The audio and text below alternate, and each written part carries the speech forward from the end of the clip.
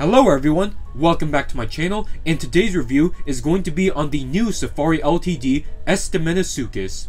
It's been a while since Safari released a non-dinosaur. The last time they made one was back in 2020 with the Shringosaurus, Sarcosuchus, and Ichthyosaurus. This Estemmenosuchus is a very welcome addition because not only is this a new species for Safari, but it's also their only therapsid that's still in production.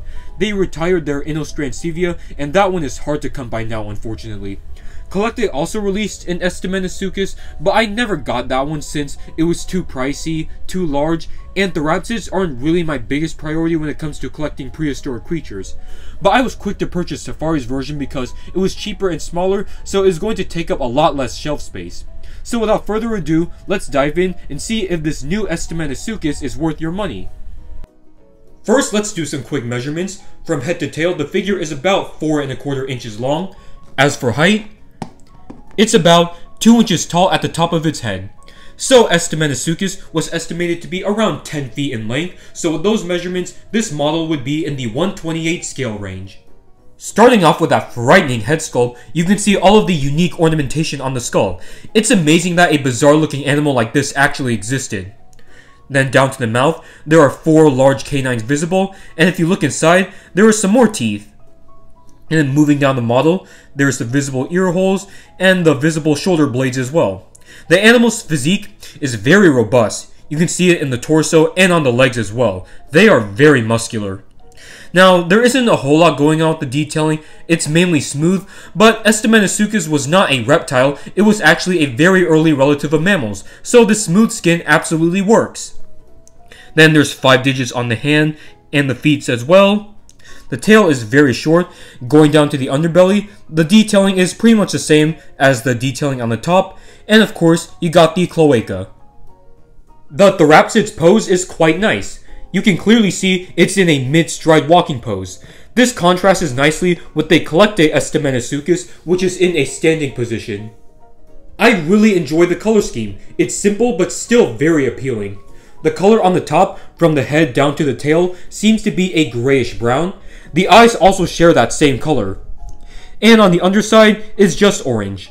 In my opinion, these warmer colors fits this animal perfectly. Starting off with our comparisons, let's bring in Safari's only other therapsid, the now retired Inostrancevia, which is slightly larger than the Estemmenosuchus.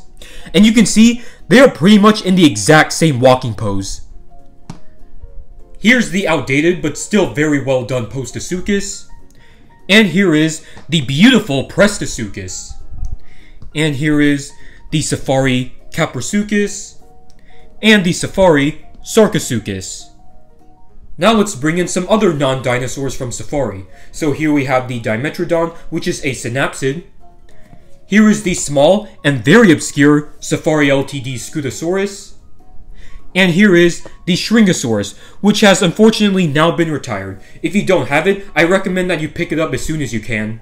Here's another therapsid figure, the Schleich Dinogorgon. Here is the Collecte Adaphosaurus. And the Collecte Smock. Here are the other 2 Safari Prehistoric World models that have been released, the Utahraptor and the Majungasaurus. We have 2 more new sculpts coming out, which is a Stegosaurus and a Therizinosaurus. The Therizinosaurus could be my new favorite of the Safari 2023 dinosaurs, but for now, it's still the Utahraptor. I'm also going to get the Kentrosaurus repaint because I never got around to picking up the original model. Last but not least, here's the Estemmenosuchus next to the Collecte Xiphactinus and the Collecte Mini Xiphactinus. Well, there you have it everyone. That was my review on the Safari Ltd Estemmenosuchus. Overall, this is a lovely little figure that will be a great addition to anyone's prehistoric animal collection. The smooth detailing and small size can be excused since Estemmenosuchus was only a mid-sized mammal relative. I would say the figure deserves an 8 out of 10. If you want one for yourself, you can get it off of Safari's website. I'll leave a link down below in the description. So if you guys enjoyed this video, leave a comment down below, like and subscribe, it really supports my channel. And I will see you all in the next video.